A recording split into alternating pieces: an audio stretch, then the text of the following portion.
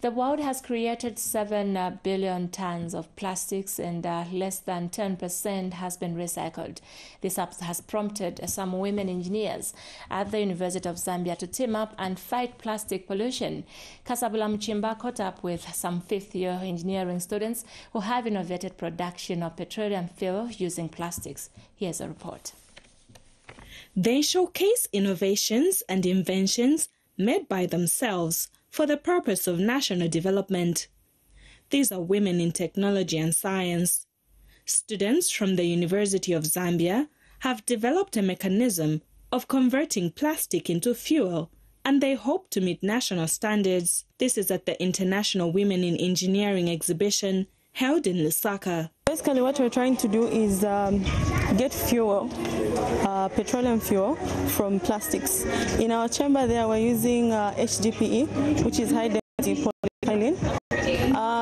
To the common person, it's like a bottle or a container of cooking oil. Yes. Other innovations have been showcased by students from different universities as well.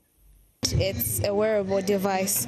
So this device basically monitors heart rate and pulse rate. And then once it detects the pulse rate and the heart rate, a notification is sent to your mobile phone. And for those with small phones, initially the application will call the small phone.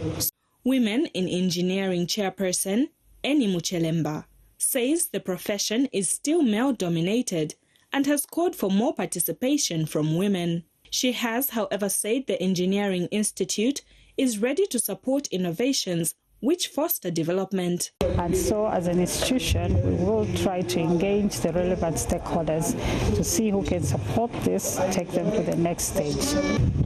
As women in engineering, that our numbers are still low. So as a section of EIZ, our role is to inspire girls to come into this profession. This year's theme for the International Women in Engineering Day is Innovations and Inventions, Changing the Industry for the Better. Kasabula Muchimba, ZNBC News in Lusaka. Remember to hit the like button, place a comment and subscribe. Thank you so much for watching.